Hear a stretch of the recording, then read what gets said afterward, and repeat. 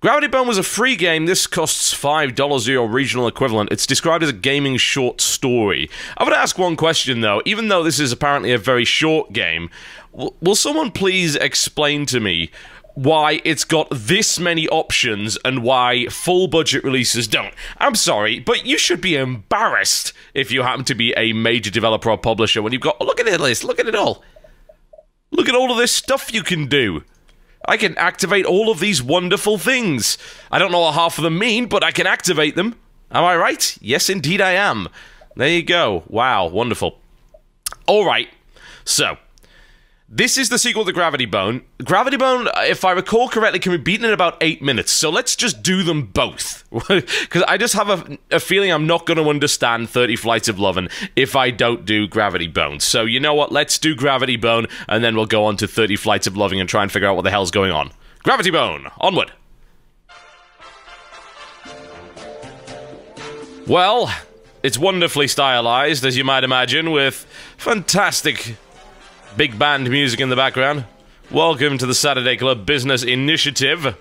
And onward we go to the furnace room.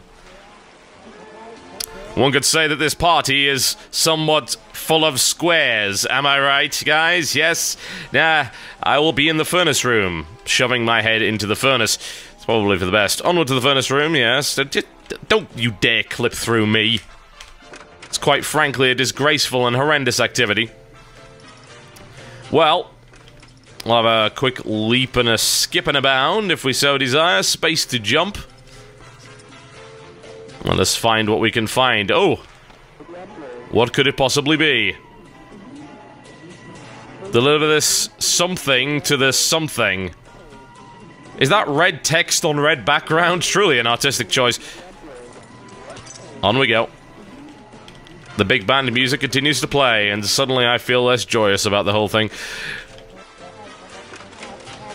Oh yes, I also completely forgot what I was doing. I was supposed to deliver this to the man in the something. Let me guess, there's probably no objective screen, all things considered. Why did I not pay attention? Why? Paying attention requires far too much effort, evidently. My career in the Gravity Bone has already been ruined by the fact that I cannot follow basic instructions.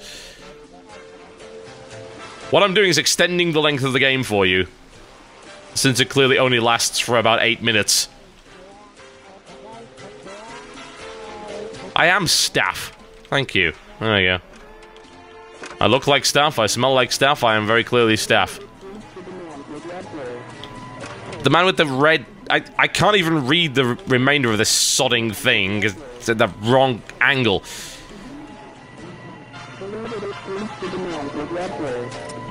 Oh well.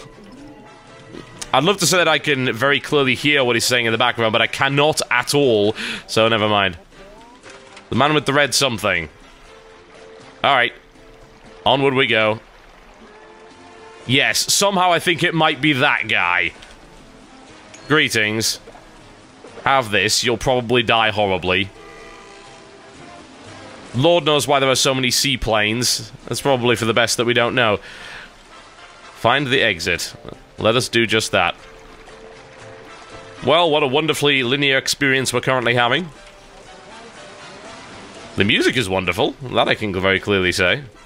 Where is the exit? That looks like the exit. Outward we go, thank you.